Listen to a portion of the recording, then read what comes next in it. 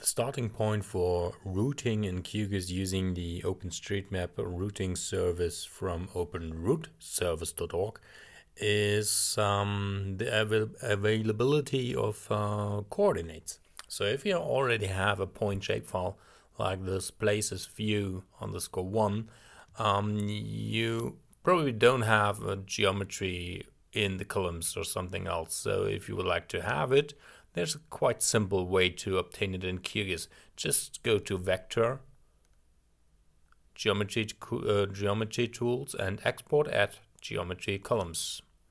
Then check out your Places View 1 or your input file.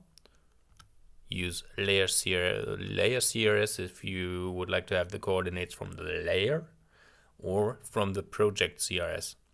My project is currently open 4.3.6, but I will stick to the layer CRS, and we will just add the columns to the current shapefile. Click on OK. Yeah, that is cool. Okay, close, and let's have a second look in the attribute table. So you can see here the X coordinates and the Y coordinates, so you can easily select those coordinates according to the attribute table. Yeah, thank you very much for watching.